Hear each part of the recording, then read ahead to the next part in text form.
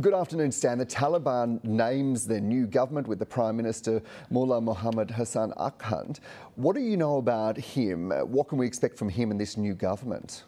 Yeah, this is the ghost of Mullah Omar, Dan. That's what we're seeing here. You talk about the Prime Minister. He also was the Deputy Prime Minister back in the 1990s. He was a Chief Lieutenant of Mullah Omar, who was the founder and supreme leader of the Taliban. Abdul Ghani Baradar is the Deputy Prime Minister. He fought alongside Mullah Omar. Mullah Omar's own son, Mullah Yaqub, is the Defence Minister. So there is a real connection here to the Taliban of the 1990s. The talk that we are seeing, Taliban Mark II, a different Taliban, this is the same organisation committed to the same ideology. We see that with the announcement of the Emirate, the Islamic Emirate of Afghanistan. They have changed the flag, of course, from the Afghan national flag as well. So what we are seeing here is a connection to the roots, to the past of the Taliban, and the towering figure of Mullah Omar, who established the organisation and led the organisation in the 1990s,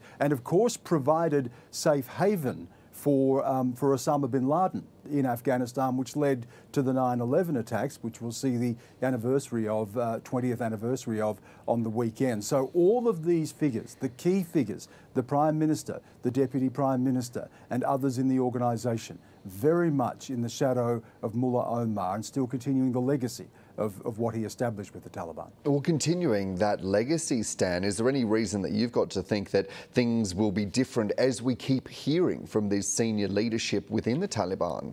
Well, you have to ask, Dan, different how?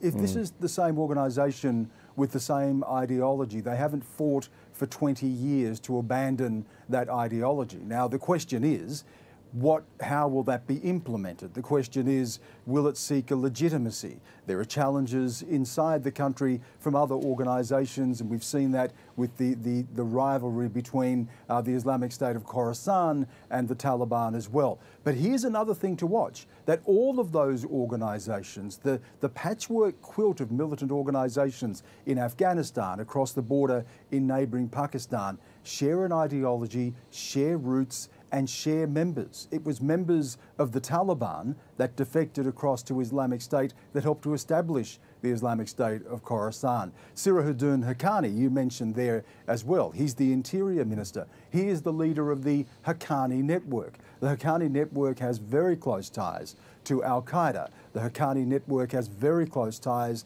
to Islamic State Khorasan. It operates around what is an open border between Afghanistan and Pakistan. You mentioned before, he is on a watch list, on a wanted list, if you like, as well. So if you have members like Sirajuddin Haqqani inside the organisation, if you're an organisation still following in the shadow of its founder, Mullah Omar, if you're an organisation that still shares a similar ideology to groups like Islamic State or Al-Qaeda, how do you talk about a Taliban 2.0? It almost suits a very convenient narrative, Dan, that we're hearing from the United States after the pullout of Kabul, the fall of Kabul, that the Taliban is almost a lesser of two evils, that the Taliban may be an organisation you could work with. We've heard this from the US, talking about the Taliban as businesslike and pragmatic. That may suit that particular narrative as the US seeks to recoup some lost credibility after fleeing Afghanistan.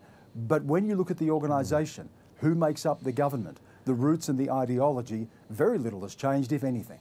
And we certainly are hearing those soundings from the United States and other coalition partners about working with the Taliban, the new interim government, and then whatever government emerges after that. But what sort of challenges is that going to throw up for Western countries, given that we've just spent the last 20 years in that country fighting this very group? Well, not just Western countries, of course, as well, because what happens in Afghanistan directly affects the region. You've got neighbouring Afghanistan, you've got Pakistan, you've got neighbouring China, you've got Russia, all of those countries to varying degrees impacted by what's happening there. China has kept its consulate open inside Afghanistan. It has talked about closer ties with the Taliban. It wants to establish economic links with the Taliban. The Taliban would be looking to the likes of China just for those economic links, because it needs to be able to build its economy if it's going to effectively manage or govern the country. Pakistan is absolutely critical because Pakistan has for many years been a supporter of the Afghan Taliban, has funneled money that has come in on the one hand from the United States into the back pocket of Pakistan and then into the hands of the militants themselves. China and Pakistan share a very close relationship. So you can see that what has traditionally been known as the Great Game, dating back centuries, the fight over that particular part of the world is going to involve regional countries. And yes, as you say, what are the implications for the West in pulling out of Afghanistan and saying that it wants to end the forever wars? Joe Biden also now has to deal with the fallout from that. Will Afghanistan again become a haven of militancy? Are we back to where we were before the 9/11 attacks? And what about US credibility after the fall of Kabul? What does it say to its allies? And what does China take away from that in its ongoing increasing geopolitical, geostrategic rivalry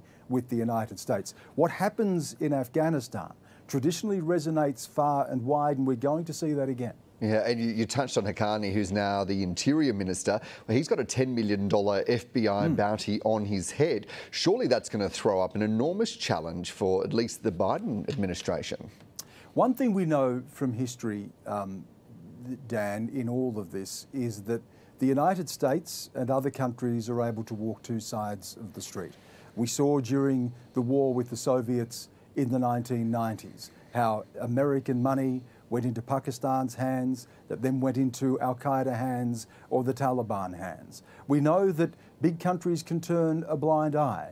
We know that out of convenience, countries can make for some very uncomfortable or unusual bedfellows. We know that the US has had relationships in parts of the world with despotic leaders or despotic regimes because it is seen to be in the broader interests. The question here is, because Sirajul Haqqani is part of this government, does that then taint the Taliban overall? Or are we going to see countries look to try to gain some leverage with the Taliban? Is there an opportunity to be able to bring about some change in Afghanistan by keeping those lines of communication open?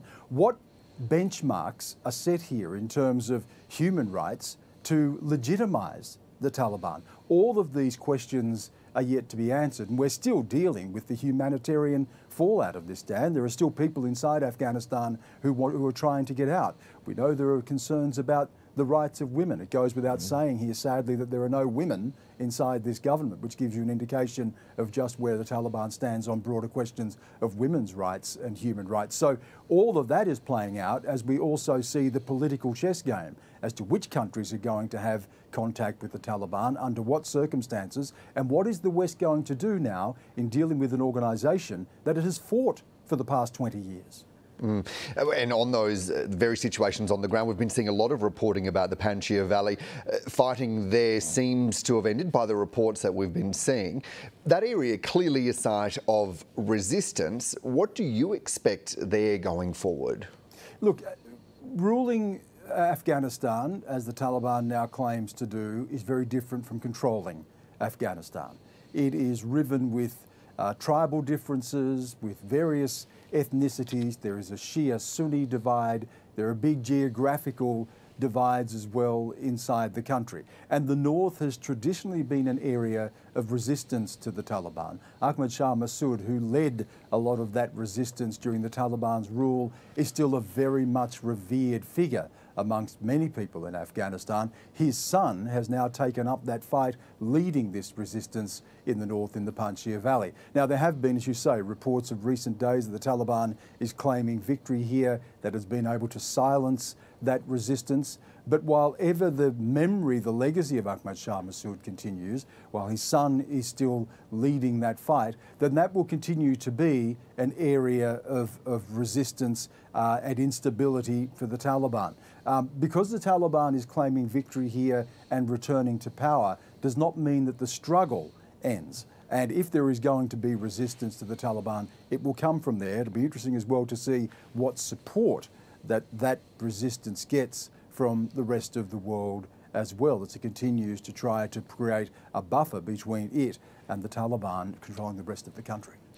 Look, Stan, just finally, we've heard comments today from the former British Prime Minister Tony Blair, who's urged the West not to stop intervening in countries at risk from Islamic extremism. You've reported on every aspect of Mr Blair. I'm sure this won't surprise you. What's your take on it? Yes, it's sort of like a Damascene conversion, isn't it? You know, Tony Blair's not in power now, but of course when he was in power, he signed up for the war in Iraq, which history will judge, and most observers now would agree, proved to be a folly. It distracted from the war in Afghanistan. It upended that region. It ultimately, in the removal of Saddam Hussein, which no one was shedding tears about, given the dictatorial hold and brutal hold that he had on that country, also created a power vacuum. Efforts to rebuild that country at nation building saw a fragmented, fractured country, a country that was ripe for the rise of Al-Qaeda in Iraq, which ultimately morphed into Islamic State. Then what did we see? We saw the civil war in Syria and Islamic State for a brief period proclaiming a new caliphate. So this question, what does the US do? What does the West do in terms of intervention? It really raises the question, under what circumstances? What does the West stand for? Is the broader liberal democratic project still an organising global principle or not? All of those questions now are being posed after the US withdrawal and the fall of Kabul. Yeah, and important questions they are. ABC International Affairs analyst Stan Grant, appreciate your insights. Cheers, Dan.